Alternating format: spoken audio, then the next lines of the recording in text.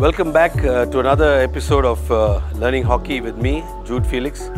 Now we're going to learn how to stop the ball on the forehand and on the reverse part of the stick. You can use this as an exercise as well.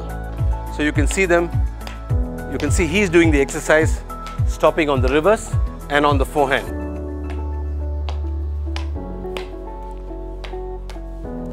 We come to our second exercise of learning how to stop the ball. So let's go, guys. Count. 1, 2, 3, 4. If you notice, they're doing the forehand stop, the forehand stop. Now we're going to do the reverse stick stop with the same competition that we're going to have. 1, 2, 3, 4, 5. Now we can add in another exercise where you learn to pass the ball in a triangle. Passing the ball in a triangle and quick changing of direction as well. Tend to stop there. Very good. Up. Good. Up. Change direction. Good.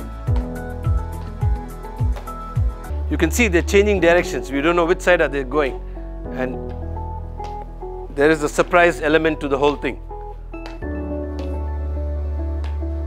And there's also footwork involved, as you can see. With different change of direction, there's footwork involved as well. Guys, that's the pushing and stopping skill that we learned. I hope you picked up most of the important points. As I mentioned to you, it is such an important skill because if you don't stop the ball, you can't do the next thing in hockey. I hope you picked up all the important things that's needed to stop the ball. Like and share the videos and subscribe to our channel. Thank you. I look forward to seeing you at the next episode.